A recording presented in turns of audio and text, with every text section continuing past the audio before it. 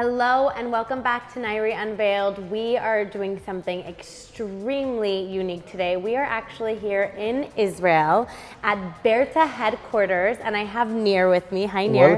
Welcome, shalom. It's been incredible. We've spent the past week here. Thank you to Nir for inviting us and forcing us to come out here because we almost didn't.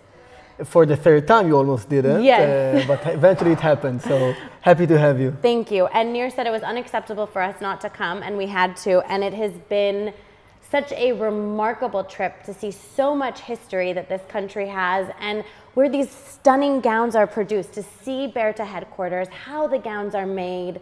It's incredible. And where all the inspirations are coming from, when you see the country and you see the sites. So absolutely. Everything matches up. And even the ad campaigns, all the images that are captured, it's inspired by the city. And also you take it to different countries as well. Yes. But it's really been truly remarkable to see. And I learned something new. I learned that BERTA's designs start with the fabric. She gets the fabric and then she starts draping it on mannequins, and then from there she's inspired to create the sketch, the pattern, and then the design develops from there. Yes. So tell us, Nir, what is your favorite part about BERTA Headquarters? He gave us a tour of all the different areas and different rooms. This place is huge. There's so many components to it. What's your favorite room here? So the favorite thing about the headquarters is the weather. As you've seen in Israel, where we are now in December and you can pretty much go to the beach. Yes. But yeah, well, the headquarters is built in a way that is very, very functional. So it's divided into production, into storage, into the showroom part, into the offices of the international headquarters. So obviously the headquarters offices are the favorite part, because that's the part I've designed and decorated to our needs for the HQ of the fashion house.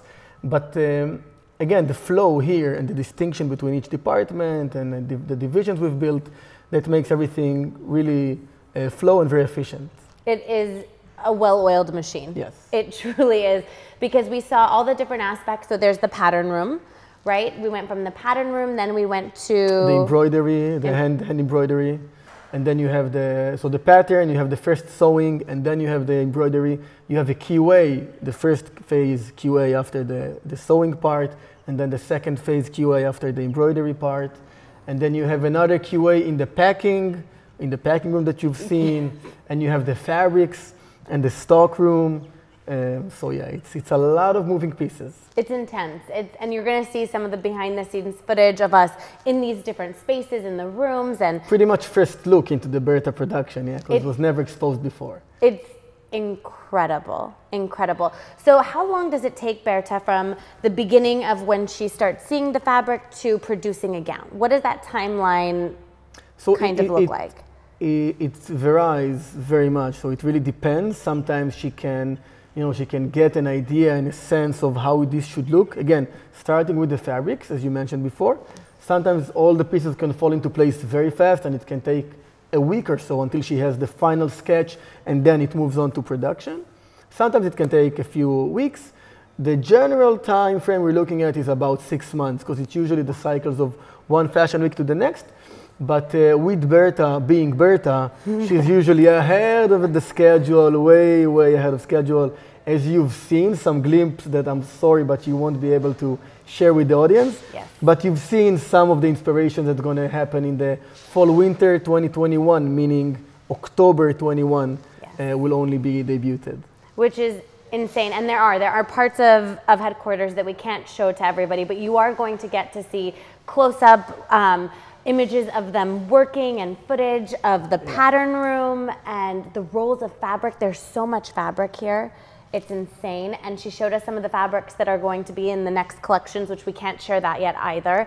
But it's been one of the coolest experiences of my career. Yes, well, truly. Happy to hear that. Yeah, because it's rare. We don't usually get to go into the behind the scenes and see the way things are produced, where the fabrics are, the women that are behind sewing every single dress. The artisan, the true craftsmen that are behind each and every dress. And what's interesting is that, honestly saying, you can't really find many places, if any, that are built and operating such as the BERTA Headquarters. Very true. Reason being, the dresses are very artisan, right? Very high-end, bridal couture as we know it. However, we do cater to over 200 retailers all over the world at this point. So while this is not mass production, so the alternative will be to go and see mass production factories in, in the East, China and where not, or the ateliers in Paris or, in the European cities. With BERTA, we have been able to really merge and, embed the bridal couture and the artisan craftsmanship work that you've seen into really manufacturing in relatively high volumes concerning this kind of a product. This is so true, and one of the reasons why this is so unique, because a lot of our designers, not all of them, but a lot of them have multiple factories that the gowns are produced in. So they'll have headquarters in where they will design, create the patterns, and then they send it outsource it somewhere else to have it produced. So it is truly amazing that everything is under one roof, that you have BERTA's office, your office, all the administration, the packing, the shipping, design, under production, the same complex. Correct? Yes, yes, it is truly unique. And it's also a store for brides that are here in Israel, that they can come and get dresses for their wedding. Yes, that's also a flagship store here. Yes. It's the showroom in Israel. Yes. So that also operates as a store. It's truly been such an honor. Thank you so much. Thank you for coming. Finally, it's been long due. Happy to have you. And we need to run away for some more culinary experiences. Yes. Oh my gosh, we've been eating so much food here. It's crazy. But it doesn't show. It doesn't show. So I'm telling you, fresh and healthy. We've eaten so much food, and I feel thin. I don't know how it's possible. Yeah. Well, welcome to Israel. It's amazing. One thing that was really cool that I almost forgot to mention was that as we're going through these different rooms, we saw some of our brides' dresses through the production phase. That was super funny. And some of our stock pieces that are getting shipped to us that haven't arrived yet. So we got to see some of our own Lavella bridal unborn babies, the unborn babies. I love it. So amazing. Anyway, thank you for having us. And for everyone tuning in, I also did a podcast interview with Nir, breaking down all 3 different collections that BERTA has to offer. Please tune in, subscribe, follow us along, and I can't wait for you all to see this amazing adventure. You got to end it with shalom, you know that, from Israel.